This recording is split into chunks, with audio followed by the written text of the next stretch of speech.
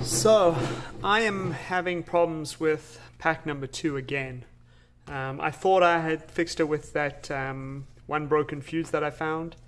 Unfortunately, that has not solved the problem. This pack is still out of balance with the rest of the pack and seems to be straying even further the longer, if I leave it a week and a half, it'll stray, 0.15 volts, which is a lot for these kind of packs, considering all 13 of the other packs are all within 0.001. So I definitely think I have a problem with this pack, and it is likely a self-discharging battery.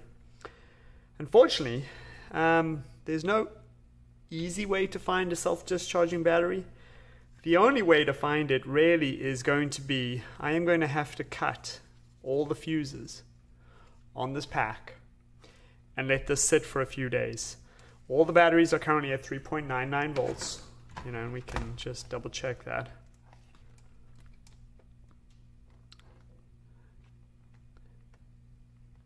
You can see all the batteries are currently at 3.99 volts, and they're all in parallel, so they are going to, there is not going to be one of these batteries that's obviously out of voltage, because all the batteries are at 3.99 volts.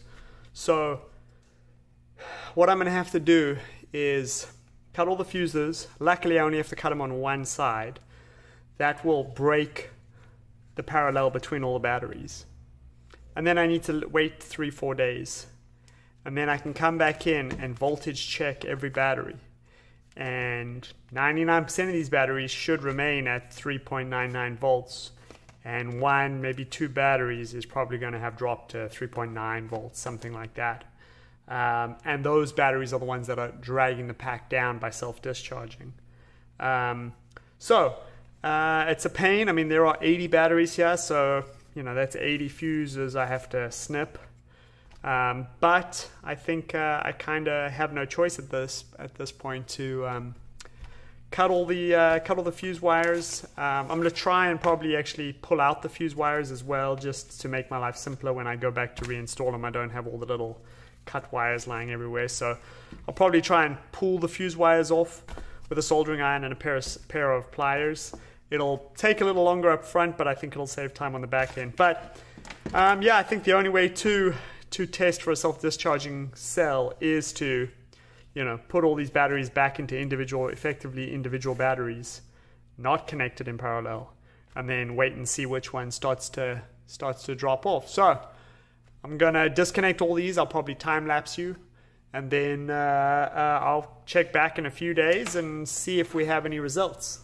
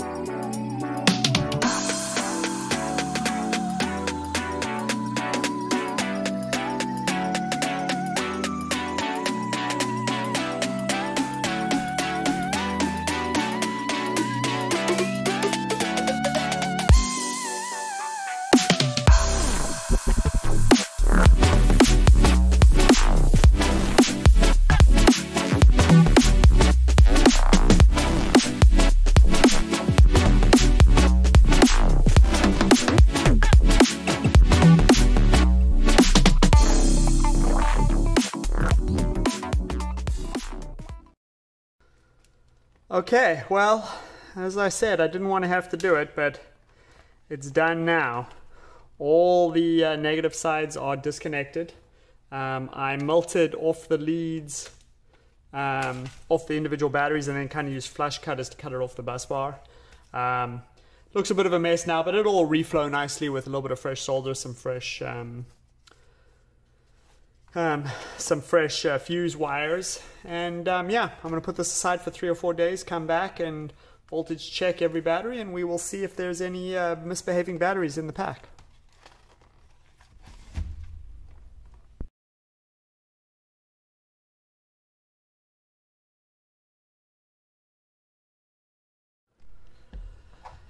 So it's 24 hours later, and honestly I didn't even have to wait 3 or 4 days, because I just happened to check some of the batteries on the pack and I found 2 culprits immediately.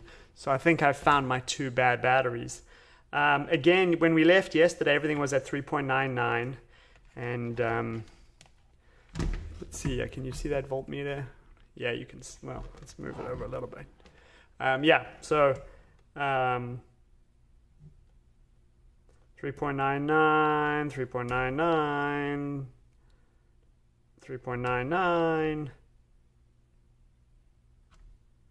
3.99. So everything's still at, everything's still at 3.99, but these 2 batteries here, this one's already self-discharged down to 3.87. This one's self-discharged to 3.85. So these 2 have already dropped 0.2 volts in 24 hours. So these 2 are self-discharging. So I will have to rip these 2 cells out and replace them. I do have, well,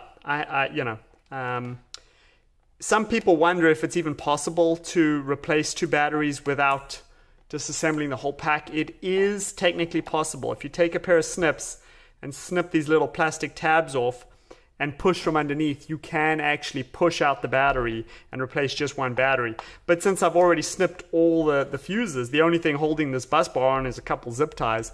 I'm just going to pop these zip ties, lift the lid off, and replace the cells I need to. I'm also going to just do a quick double check that no other batteries are self-discharging, but right off the bat, I think I found the culprit, that these 2 are self-discharging. It's interesting that they are right next to each other.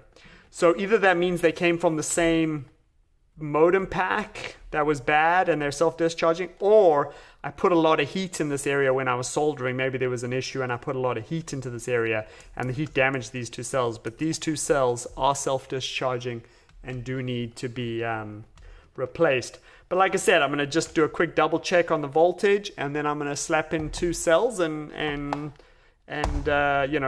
re-solder all the batteries together.